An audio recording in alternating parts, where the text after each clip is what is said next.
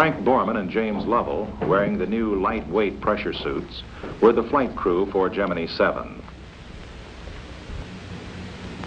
Primary mission of the flight, to evaluate the capabilities of the flight crew and spacecraft during 14 days of weightless flight. The spacecraft would also serve as a target vehicle for Gemini VI. Confidence in the launch team was a well-established fact. These elements shaped the real challenge.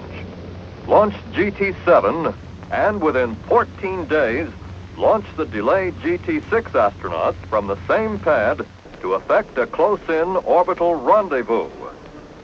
GT-7, the first leg of the ambitious double Gemini mission, was launched on December 4th. T-minus 1 minute and counting. The launch vehicle, first stage engines will ignite and build up some 430,000 pounds of thrust. T-minus 10, 9, 8, 7, 6, 5, 4, 3, 2, 1, 0.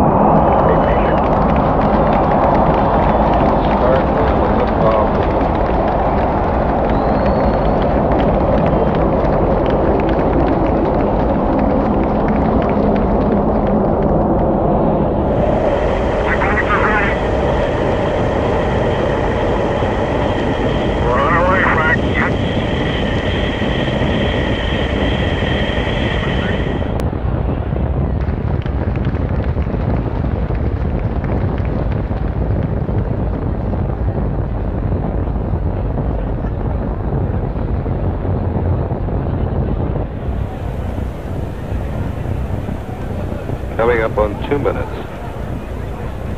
Mark 2 minutes. Our velocity is 3,600 miles per hour. The crew reports their go for staging, which should occur in a very few seconds. Okay, VC, stand by for staging. Staging? Roger, staging. You see that staging? Right. Look at the moon, sir. Right. We're standing by for 0.8, which is the achievement of 80% of the desired velocity to put this 8,000-pound spacecraft into orbit. Our initial orbit was 87 by 177 nautical miles. This was very close to what we'd hoped for. As a matter of fact, I think that our launch vehicle was closer to nominal than any other one that's been fired. After insertion, we turned around and thrusted back toward our second stage. Borman reports he has the booster in sight. There she is, Jim. There she is.